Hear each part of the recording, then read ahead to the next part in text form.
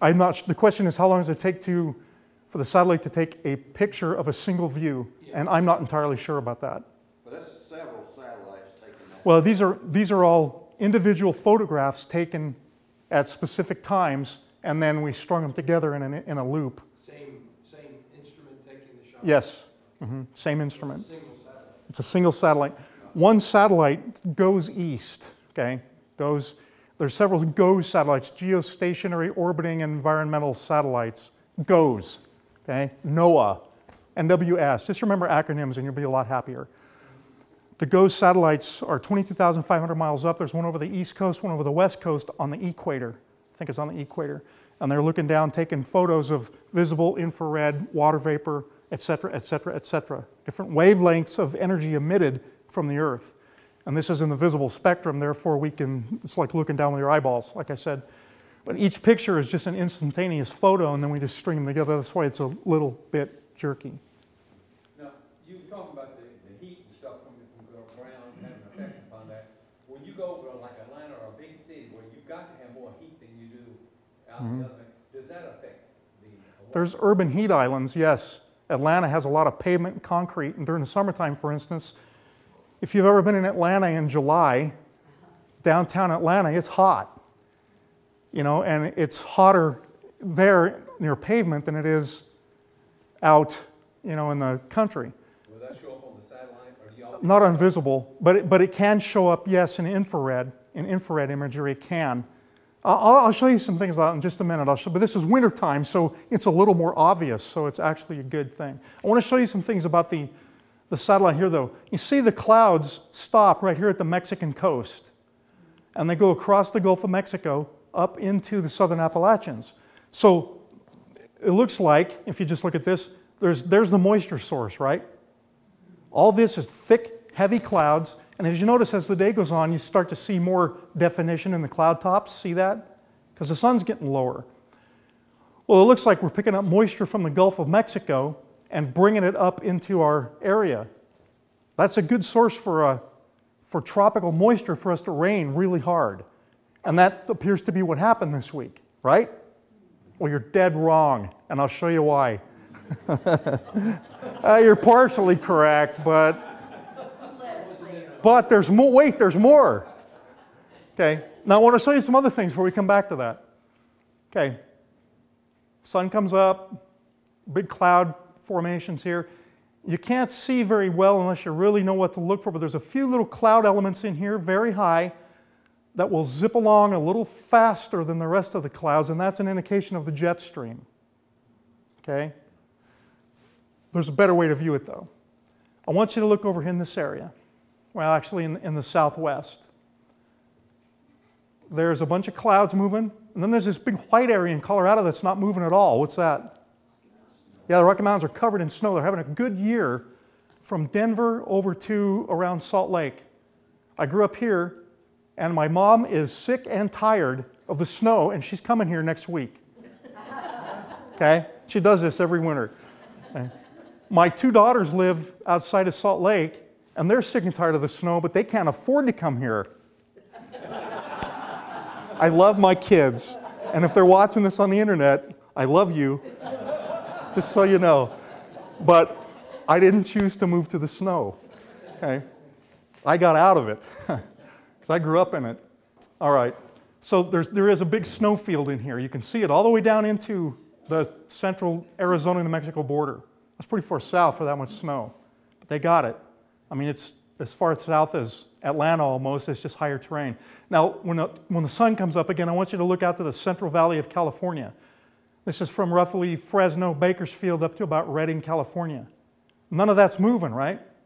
Is that snow? Elevation's 50 feet in there, and it's close to the ocean. So it's not cold. What is it? Fog. This area right in here is famous for its Interstate 5 multi-car crashes in the heavy fog. Okay? 100-car pileups. I'm not saying you call them a regular occurrence, but when you hear about them on the news, you go, oh, it happened again out there. Because the fog can be so thick in that valley. 50-foot elevation in many places. So that's good for looking at fog as long as you know your terrain and your general climate, you can't go, oh my gosh, look at all that snow in California in the Central Valley, because that's probably not the case. And it doesn't melt as the sun comes up. All right, now there's a line here of snow, because that's the Sierra Nevadas. And they're up to, 14,000 feet in there, so that is snow. All right, I don't think there's anything else I want to show you on this one, but I do want you to watch, oh, there is a couple things. Let me show you up here. You see some clouds that are oriented like this, correct? Up in southeast Oregon, there are, looks like lines of clouds that are oriented from southwest to northeast.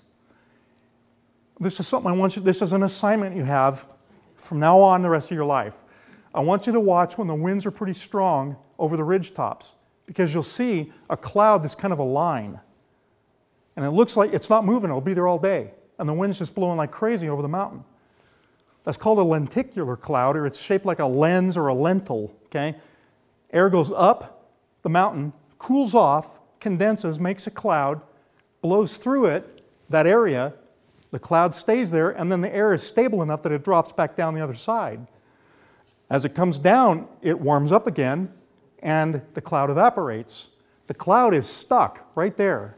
It's not going to move. It's anchored to the mountain, because the mountain is what's causing the air to go up. So if you took the mountain away, the cloud would go away. But the air goes up and down and makes like a cap cloud over that mountain. Get them up here a lot. Get them out west all the time, over the Sierras and the Rockies, because they're so high. But we still get them here quite a bit. People have to remember that just because the elevation of the mountains here is only 4,000 to 6,000 feet generally, we start way down low. Where I grew up in Denver, I grew up at 5,300 feet on the prairie. And then it goes up to 11,000 feet on the Front Range pretty quick. Well, here you can go from 600 feet in the valley to 6,600 feet at Clingman's Dome in the same distance. So you get the same kind of local relief that you get on the Front Range of Colorado. So watch for these lenticular clouds. The wind here is blowing this way. You can see the higher clouds moving from northwest to southeast, and it's moving over mountains in that region of southeast Oregon and blowing up over a ridge and down the other side and up over another one and down the other side and up over another one and down the other side. And that's where you're getting these little lines of clouds. Pilots use those because you don't want to fly into that stuff. I lived around Mount Rainier for a while, early in my career, and you would see a trail of these lenticular clouds on satellite, well, even with your naked eye, downwind for 100 miles from that thing. Because it starts from sea level and goes to over 14,000 feet in no time at all. It's a monster.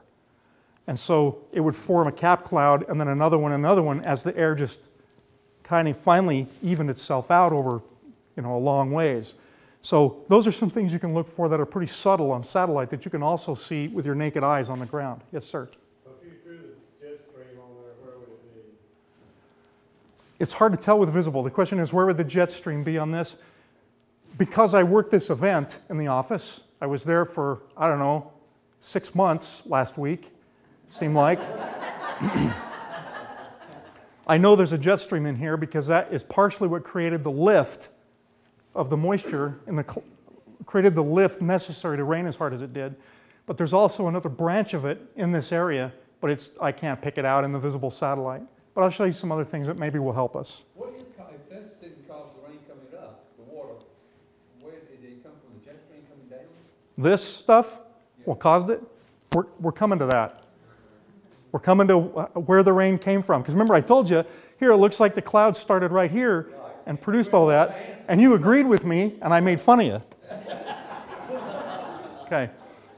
All right. The next type of satellite imagery we're going to look at is infrared. You've heard that word before. Basically, the camera measures the temperature of what it sees. That may be the cloud tops, it may be the ground, or it may be the sea surface. It doesn't know. It can't go, oh, that's a cloud. Blah, blah, blah. It just looks down and records what it sees. Because the Earth absorbs energy and re-emits it at a different wavelength, and so all these things have different wavelengths, and those correspond to different temperatures, and that's pretty useful.